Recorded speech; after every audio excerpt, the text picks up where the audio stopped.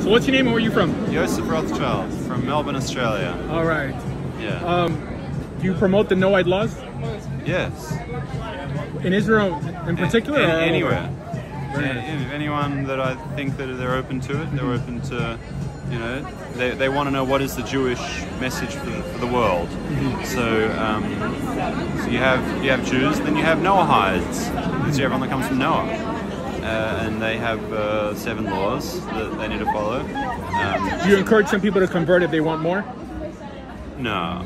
No, the Jewish position is we don't encourage people to convert. If they want to, we but if they want, if they're... We turn them away, we're like, no, who needs it, you know. But if they have something that compels them and that pushes them, that they really want it, then I think after a certain amount of turning them away, then we give them option to learn and whatever, and there is a process to conversion. But we don't see people that aren't Jewish, for them to fulfill their potential, need to be Jews. We see that they can fulfill their potential as being Noahides, as being non-Jews. They do not need to be Jews, which is unique in the world. That most religions will look at other people and they'll be like, you have to be Christian, you have to be Muslim, and if you're not that, then you're deficient, and you're less than.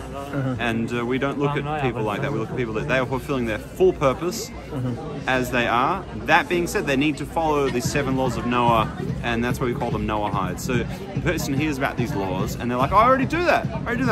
The 7 laws: I don't kill, I don't murder, I don't do adultery or other forbidden sexual acts, I don't steal, I don't blaspheme God's name, I don't do idolatry, I know there's only one God made heavens and earth and I can't see him, and that's fine, and I don't rip a limb off a living animal and eat it. The animals I eat are completely dead, and I have courts that enforce the laws, you know, I have that, so I already do it.